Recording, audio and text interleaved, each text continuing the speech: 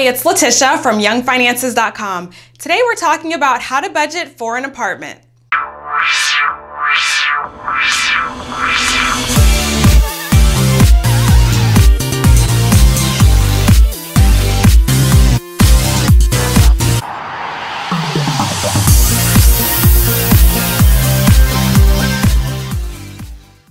So if you're thinking about moving out and you're trying to figure out if you can get your own place, then it's time to set up a budget. And I always say set up a budget, but your budget changes. It changes as you change, and especially when you make new decisions and you decide to do some new things with your life, like move into an apartment. So when I decided to get my first apartment, I knew there were a couple of things that I was gonna need, namely all the little things that go into an apartment, like furniture, like tables and chairs, I guess, because people have to sit somewhere.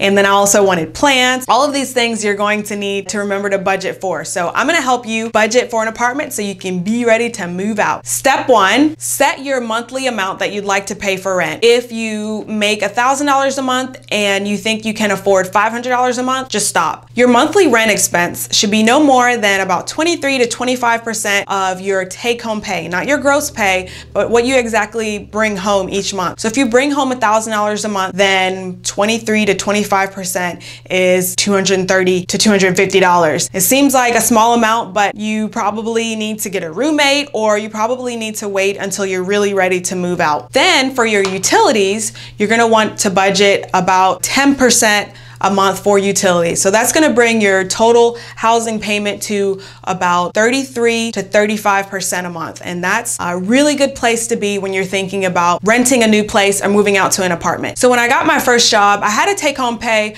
of just around $2,000 or a little over $2,000, and my first apartment was $680. Actually, it started out, it was $640 a month in rent, and then I had about $40 more in utilities. So I was spending about $680 to live on my own, and I was able to maintain that payment because I used that percentage rule. So keep that percentage rule in mind. The next thing that you need to do is budget for all of those little expenses and for all of your furniture and things like that. I was on an all cash budget because I was in the process of paying off my credit card debt. I couldn't go to that place where black people and white people buy furniture, the Red House, and use credit. So I had to use all cash. I decided to go to IKEA because it was a great place where I could get inexpensive furniture and kind of furnish the apartment. So I got pieces a little bit at a time. I didn't go out and furnish the entire apartment when I first moved in because that would have increased my monthly expenses. So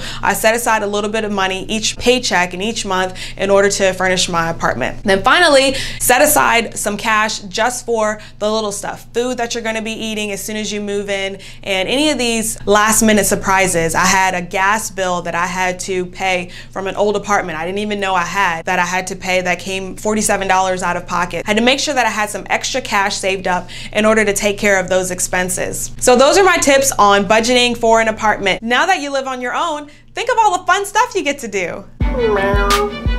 Start your own YouTube channel from LA to Tokyo.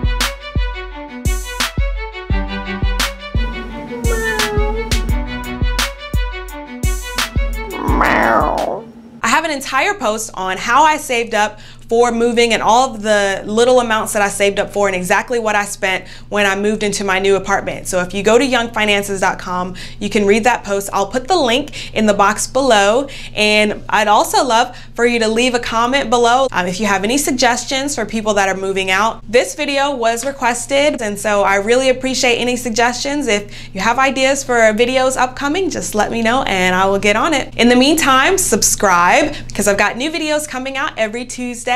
And be sure to hit the like button and give it a thumbs up if you liked it. Thank you so much for watching, and I'll see you guys next week. Bye.